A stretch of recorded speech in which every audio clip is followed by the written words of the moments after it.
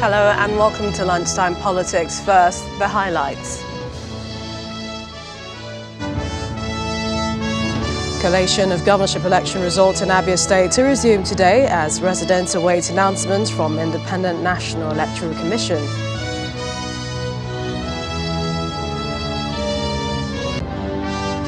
Observer Group tasked National Assembly to fast-track electoral offences bill.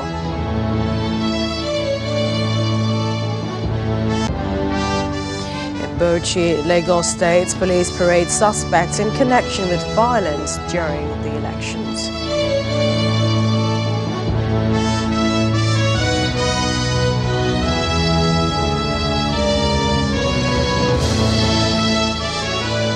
Thanks for joining us on the program. I'm Millicent Walker, and here are the stories we are monitoring. According to the Independent National Electoral Commission in Abia State, collation of results will resume by 4 p.m. today. You would recall that INEC had directed the immediate suspension of collation of the governorship election results at Obingwa local government area until INEC commissioners arrive from Abuja to supervise the collation and take a decision on what has to be done after reviewing the situation on ground. Ahead of the resumption today, the Administrative Secretary and Returning Officer is expected to address the press, and Channels Television will bring you the live events today at 2 p.m. and 4 p.m. In the meantime, a group called Progressives Abia Youths, designed to empower and equip youths to maximize opportunities for self and national development, are asking INEC to resist forces internally and externally and go ahead to declare conclusively the governorship election. They say Abia youths would resist any attempt to declare an inconclusive election in the state.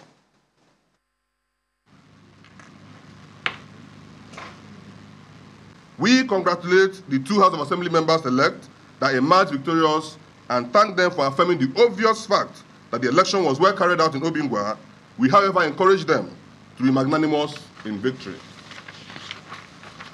In conclusion, having acknowledged the importance of technology in our electoral system, we call on INEC to fully utilize the BVAS, that is the bimodal voter accreditation system and transmission, in review of the Obingwa results.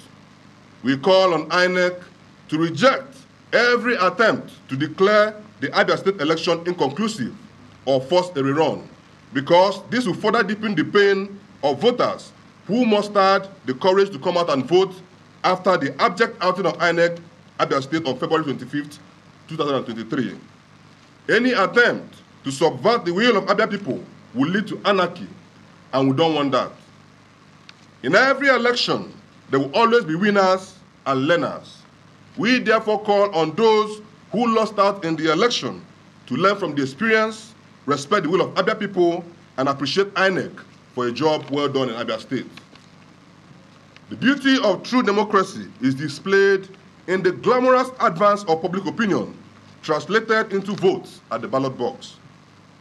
Abia politicians, don't set our state on fire. We will not leave you if you do that. We have no other place to call home but here, and we are the landlords of this state as the youth of Abia State. Above all things, the peace and progress of Abia should be your utmost priority as leaders to look up to guide and lead our state. Our correspondent in the southeast, Itokwe Kuti, joins me now for more from Umuahia. Hi, Itokwe. Give us a sense of the atmosphere in Abia today, following the fact that all eyes are still on INEC to make that final declaration on the winner of the March 18, 2023 governorship election in the state. Good afternoon, Millicent, and you're welcome to Umuahia, the Abia State capital. We're back here at the Collation Center here in Umuahia, the Abia State capital.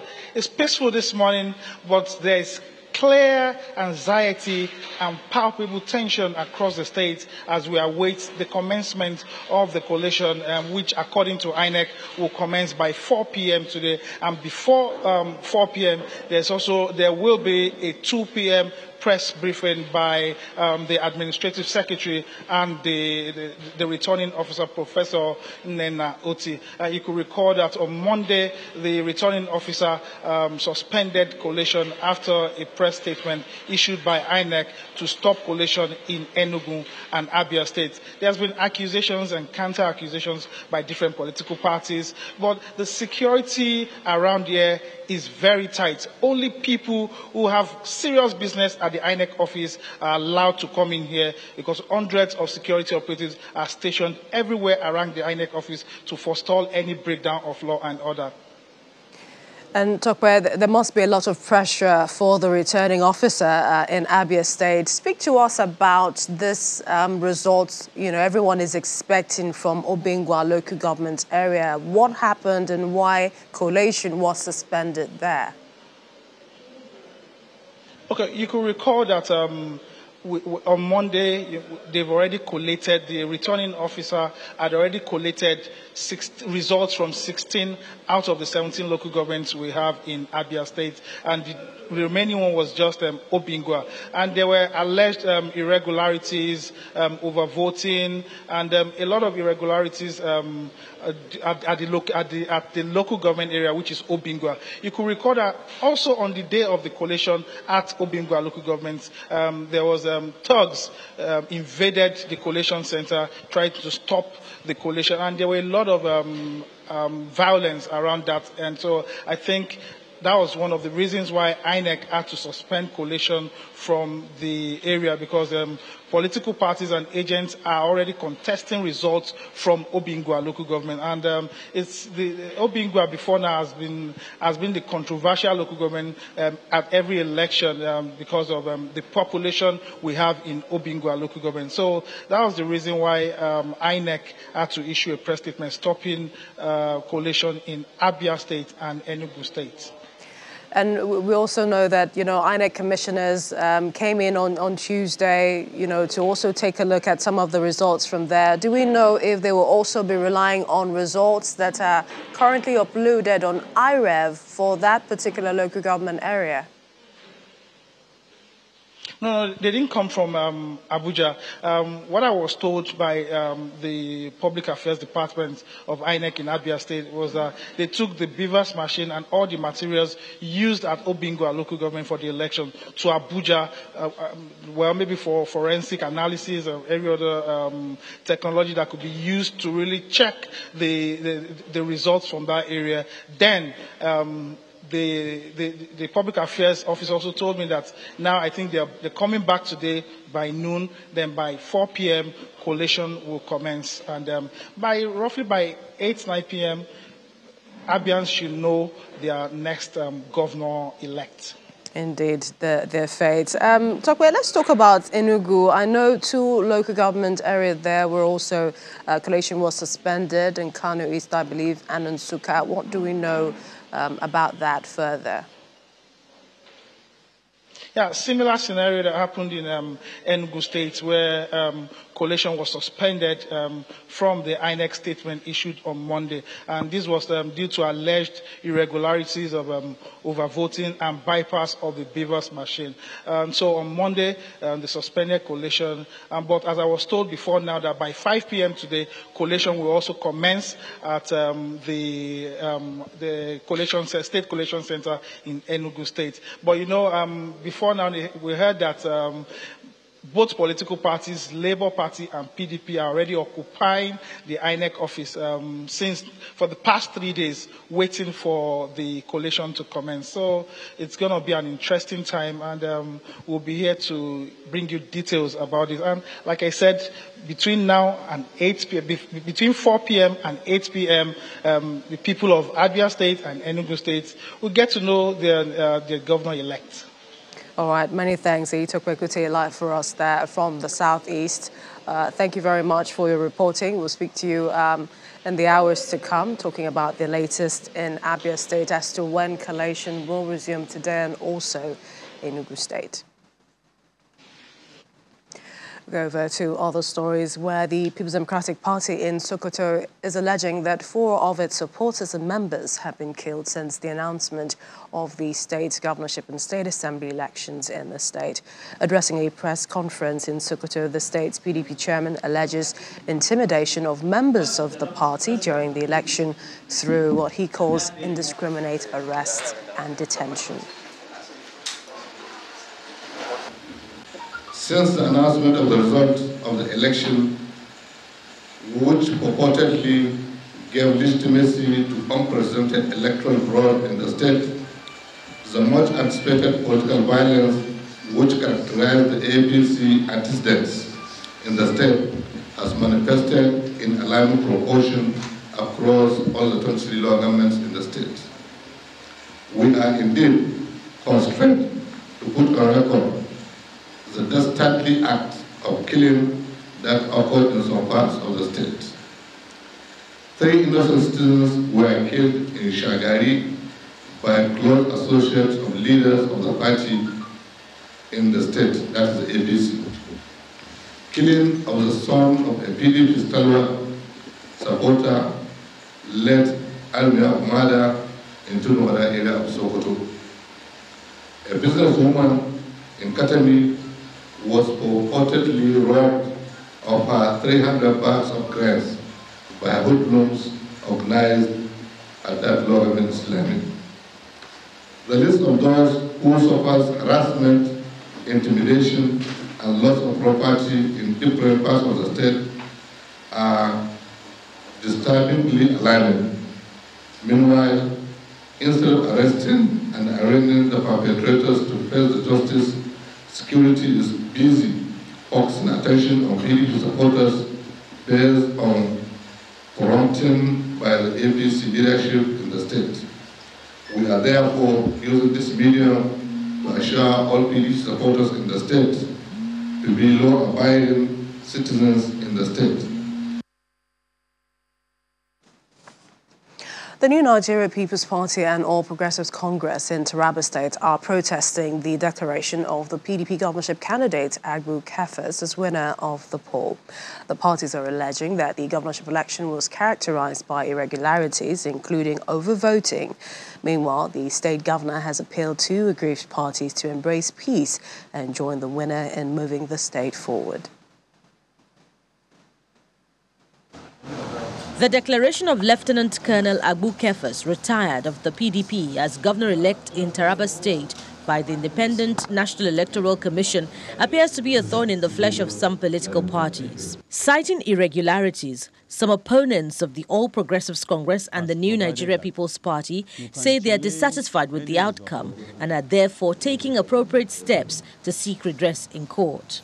We have identified places like Wukari, where 52 votes were allocated to PDP, contrary to the Beavers report and even the accreditation that was met. What they gave is entirely different from what is on ground.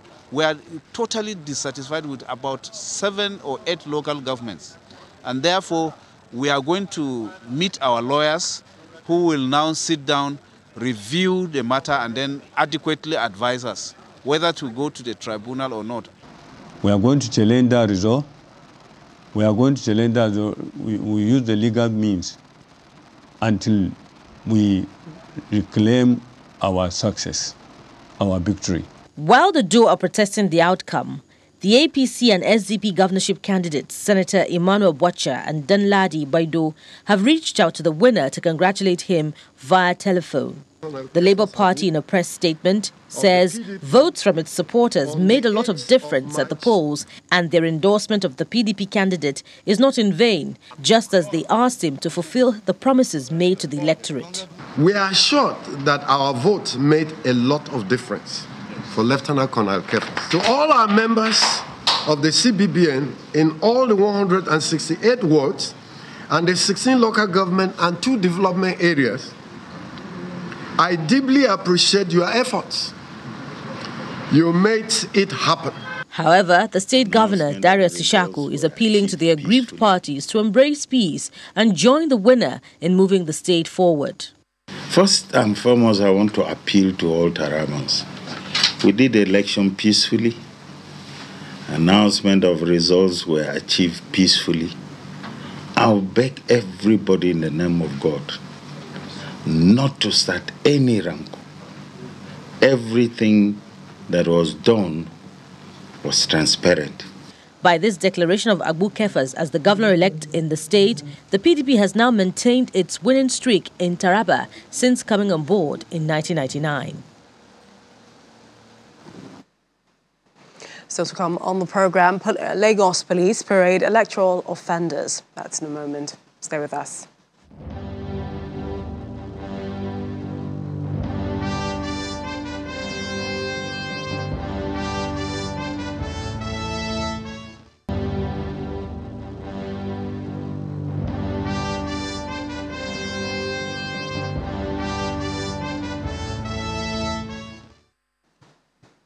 Welcome back. Leadership of the National Assembly have been asked to look into the Electoral Offences Commission bill with a view to passing it into law so that electoral offence perpetrators can be prosecuted. This is the position of Intercontinental Leadership Initiative and the coalition of observer groups that monitor the just concluded governorship and House of Assembly elections. Addressing journalists in Jos on post-election reports, the group observed that passage of such law will enhance prosecution of electoral offence perpetrators, while INEC and the judiciary should not delay in the prosecution of those already arrested for such offences. The report also condemned activities of desperate politicians who were engaged in the manipulation and undermining of the electoral process that led to violence in some parts of the country. The 10th National Assembly has a critical role to play on the amendment of the Electoral Act, particularly how we're able to provide a reform that unbundles INEC as an institution.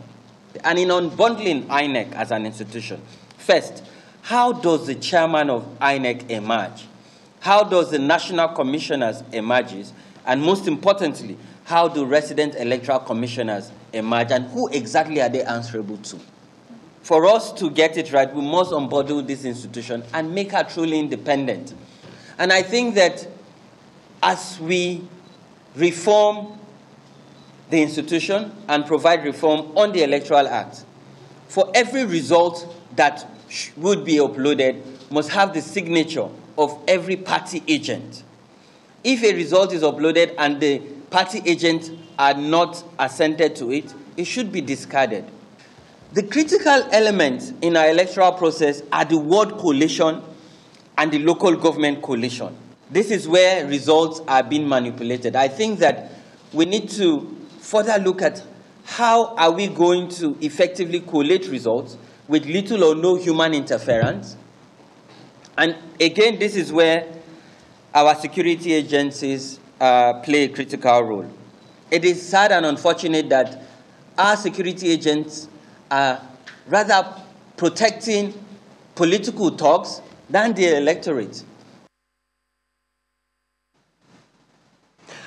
Eniola Cole is a convener, Your Vote Matters project, and she joins me now from Abuja studios for more. Hi, Eniola. What's your take on the outcome of the just concluded governorship election results, which we've seen across the country, different dynamics to the different parts and the different results which we're seeing? Hi, good afternoon.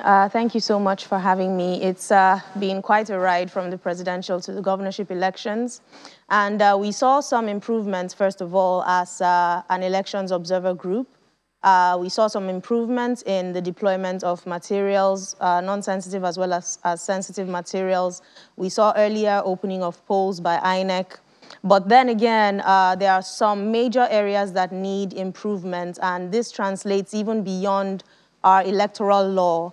The political will for democracy in Nigeria strongly needs to be addressed.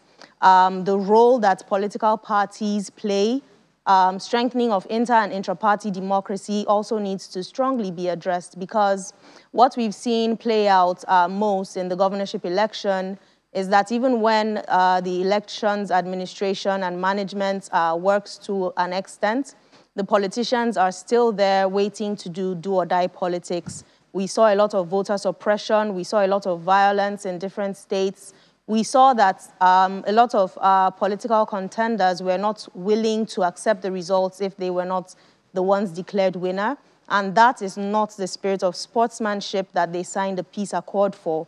So we call on every relevant stakeholder, development partners who work in the election space to ensure that there is more strengthening done for inter- and intra-party democracy, to ensure that political contenders are being able to be are eligible to be brought to book, especially for signing things like peace accord treaties. There should be some level of enforcement. We're happy with the U.S.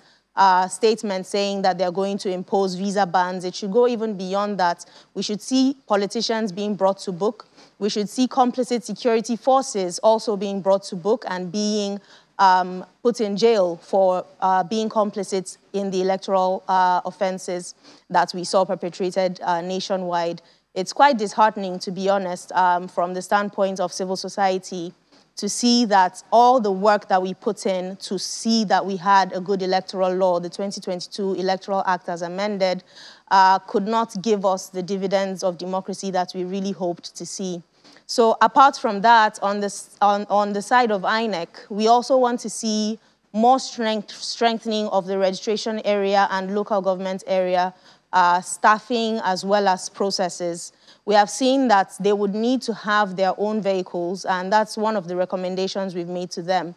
They should be able to get at least one vehicle per registration area. That's 8,809 vehicles to ensure that materials are conveyed from the registration area to the polling unit level in good time and also retrieved in good time as well. And that would also reduce political infractions when it comes to distribution of materials. We also want to call on every relevant stakeholder. The registration area level and local government area level of INEC is where more strengthening needs to be done. And when it comes to political party agents, not all political parties have their agents down to every polling unit level. So insisting that party agents must all sign the results may create more disenfranchisement for results that did go through the right process, but then they didn't have all the party agents. So every party that's also coming out for election should also be strengthened to be able to have their own agents down at every polling unit across the country to ensure that their different interests are protected, to ensure credibility of the electoral process, and to also ensure reduced number of court cases that emanate out of the elections. Some people might say that might be very difficult, talking about the court cases now, because there are a flurry, quite a lot of them that we're seeing so far, and those who are intending. But briefly, this is to get your thoughts on some of the states that are wrapping up that collation exercise. We understand today, Abia and Enugu. What's your advice? And this is to ensuring that this process is done and peacefully concluded. To all the stakeholders, briefly, please. Okay, so we're actually happy to see the improvements in the electoral process that allow for INEC to review from the BVAS and from the IREV, and also to review the locations where there was violence and overvoting. It's an interesting dynamic to the electoral process. And we call on every stakeholder in Abia State and in Enugu State, where election results would come out today, to challenge through the right process. They should challenge through the judiciary, go to the courts where they are aggrieved with the outcome of the results, and ensure that peace is maintained. There is no need for any more violence and any more loss of life. Whatever is declared, whoever comes out as the winner, they should encourage and they should support the process and challenge the right way through the courts, but say no to any more violence in the Southeast. Eniola Cole is the convener of Your Vote Matters Project. We appreciate your time. Thanks for joining us today. Thank you for having me.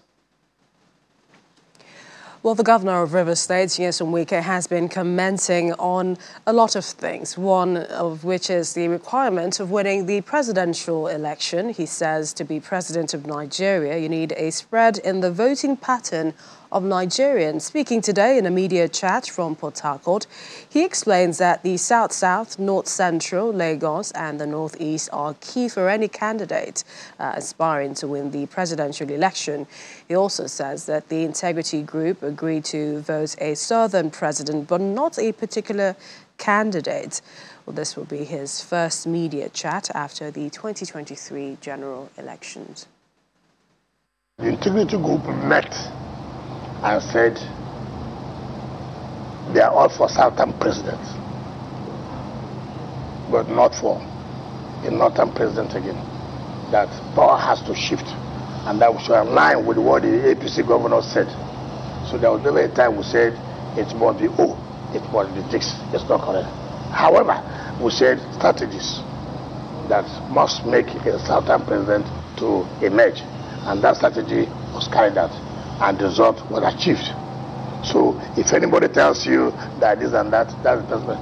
In terms of, after all, the same Boala you said, I said we met with him and we agreed on something, sharing of this and that, and that. So they are entitled to say what they want to say. They are entitled to say what they want to say. No, nothing like that. I will not be here to disclose in details, and that will be selling out my colleagues. Okay. But the point is that we agreed for Southern president. There are those who strongly believe that you swung that election in the favor of the candidate of the APC, now president-elect. And I'll give you two examples. The presidential candidate of the Labour Party, Mr. Peter Obi, said this in a recent interview, saying, in Rivers, the governor came out against me. If the real votes of Rivers were counted, I won over 50% of the votes. A former economist and a prominent son of Rivers State, Mr. Atedo Peterside, says that evidence shows that Labour Party results were swapped for APC in some cases. And, I mean, lots of other reports like that. So what do you say to those who strongly believe that you rigged that election in favor of APC? The word rig, it's unfortunate for anybody to use the word rig. I don't work for INEC. I don't have any documents with me. I'm not an ad hoc staff of INEC. And so I'm not in a place to rig election for anybody. It's when you have the materials of INEC that you can now talk about rigging. But I take exception to Peter Obi's comment that I came out against him. People are not being sincere. People are not being, people are not appreciative. In 2019, asked Peter Obi, I was one of the team that chose Peter Obi to be the vice presidential candidate of Elijah Tugambaka. When we met in Elijah Tugambaka's house, he said, these are the names. I will choose Peter Obi. Peter Obi was invited while we were in Saraki's house in the night. I was fought by people like Ikwemadu. My own friend, the governor of Abia State, people like Piaside. Every blame was on why would I be the one that would say Peter Obi should be? Why should I choose for the Southeast? Did he come out to say Governor Wike was the one who supported me to be the vice presidential candidate? He didn't say so. You can catch more of that interview on our YouTube channel /channelsweb. And finally, the Lagos State Police Command says about 36 electoral offenders were arrested in the state in the just concluded presidential and governorship elections that took place 25th of February and 18th of March 2023. Speaking with journalists over the arrests and exhibits recovered, the police public relations officer in Lagos, Benjamin Hundeyin, explained that after screening the suspects, 11 of them were found culpable. He adds that those with offences under the INEC purview have been handed over, while the police will prosecute the others. We have been served on Lunchtime Politics. Thank you for watching. I'm Millicent Walker. Bye for now.